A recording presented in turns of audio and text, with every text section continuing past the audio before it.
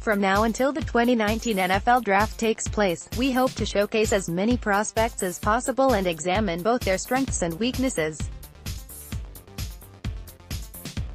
Most of these profiles will feature individuals that the Pittsburgh Steelers are likely to have an interest in, while a few others will be top-ranked players.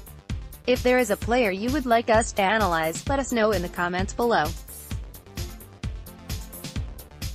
At least, not right now. But when watching teammate Darius Slayton, Davis jumped out to me. Specifically, against Texas A.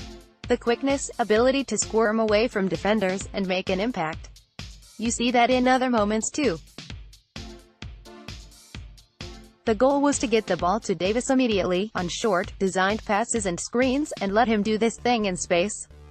That's how you rack up so many receptions for so few yards, relatively speaking.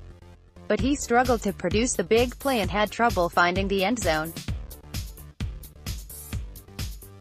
The short, shifty receiver in college are pretty dime a dozen, and Davis doesn't show the straight line speed or even the elite quickness. It's very good but not at, say, Jakeem Grant's level, to function as that space guy and returner.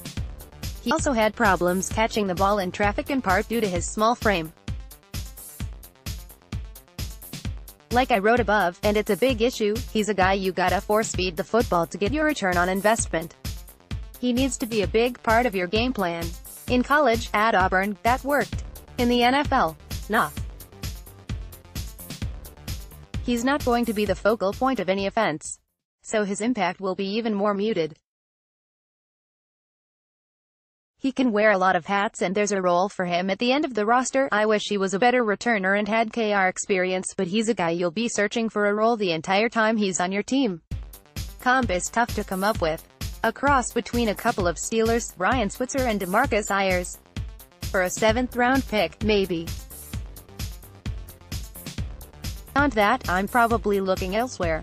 Projection, late day 3 UDFA games watched, versus Washington, versus Arkansas, at Alabama 2019 NFL Draft, Auburn, player profiles, Brian Davis.